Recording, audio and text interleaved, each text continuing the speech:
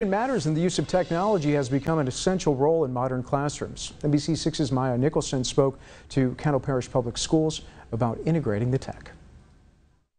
The use of technology has become essential in 21st century schools and classrooms.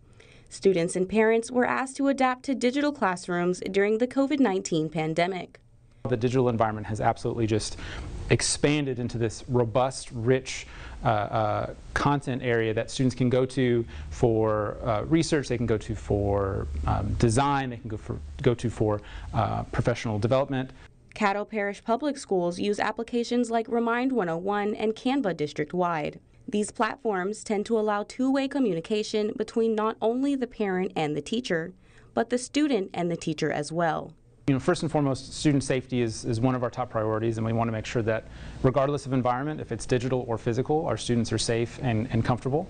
And so there's a lot of different ways and avenues that we take to ensure the safety of those students. Steele said the district errs on the side of caution as far as direct communication between teachers and students.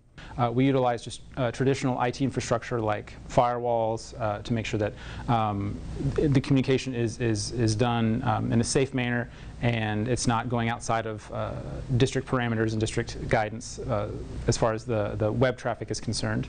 We also utilize different platforms directly related to student safety. The Caddo Parish Public Schools use a platform called Lightspeed System, which filters through messages and sends any unsafe or problematic messages to district administration. Steele said that students at Caddo Public Schools have had positive results after incorporating technology into the classroom.